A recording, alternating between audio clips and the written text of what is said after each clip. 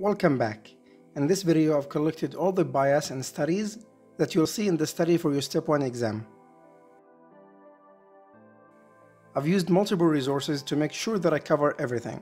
You will definitely be tested for at least one bias example in your exam. So let's start.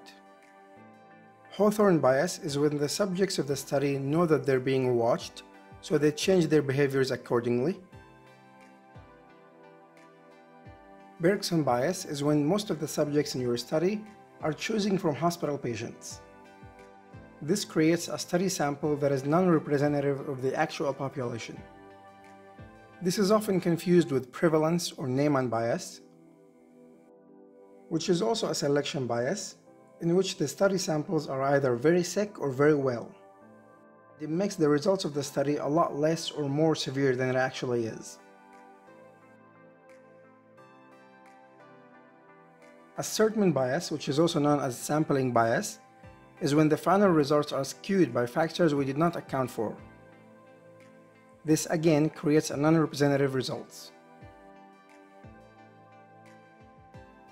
Reporting bias is when the study subjects underreport factors due to fear of stigmatization.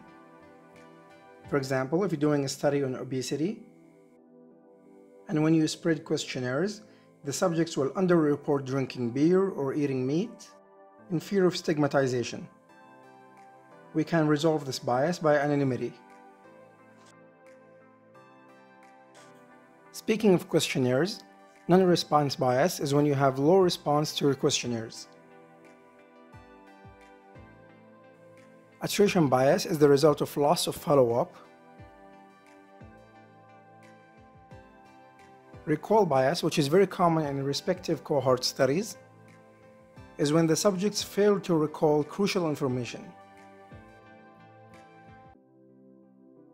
Surveillance bias, which is also known as detection bias, which we see in case control studies, in which the observer and the researcher intensely monitor the exposed group, for example the smokers, and under-observe the unexposed group.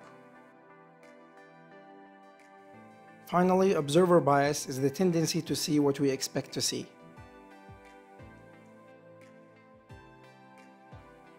To test your retention, let's have a little quiz. What is the definition of the following biases?